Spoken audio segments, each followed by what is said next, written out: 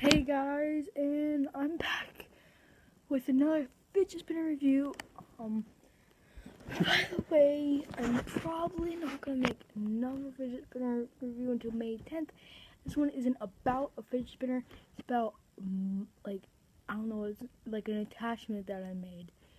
To me, it looks pretty cool. Let me show you guys. Guys, so pretty much took this thing off like a dog tag or whatever, and I just traced it through and it has the holes. Probably like, whoa, it probably makes it slow. I have no clue. It makes the thing slower or less weighted. I really don't know.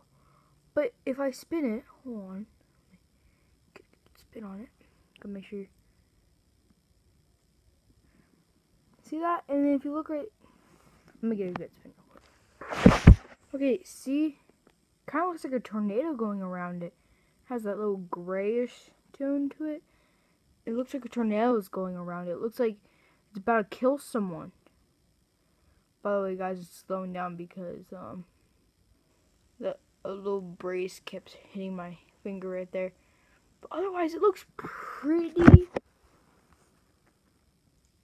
cool. I don't know how to explain it. It's probably actually gonna keep my fidget spinner like this, unless I found out it actually slows it down. Whatever.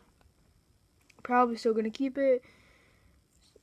Remember, I really suggest it for beginners, and I'm gonna get a really cool one May 10th or a bit sooner.